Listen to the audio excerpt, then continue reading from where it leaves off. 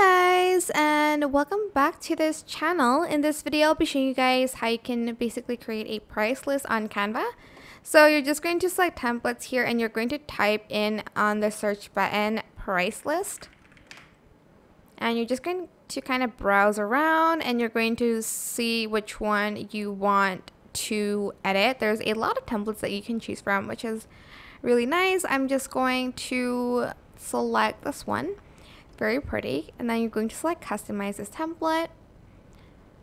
You can do a lot. You can basically select the text here and you can change the font if you'd like to. I'm just going to adjust this a little bit. You can also change the colors if you don't like the colors here, but I personally really like it. I like the kind of like dark green, I'm guessing. Here you can also obviously change the name. For instance, like manicure here and then pedicure, if I can just type it correctly. Here you can also change the price range. Maybe you don't live in the US and your currency is different. You can definitely type in something else. Maybe a manicure is like 200,000 rupiah. I don't know. I don't really do manicures.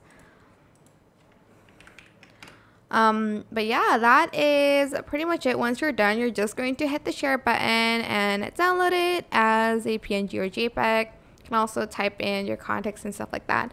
But that is it. I hope this tutorial was helpful for you guys. Don't forget to like, comment, share, and also subscribe to this channel if you haven't done that already. If you have any more questions, just leave it in the comment section down below. I will try my best to answer them all for you guys. And if you found this video helpful, please click the thanks button above the description box down below. Thank you so much for watching. Bye!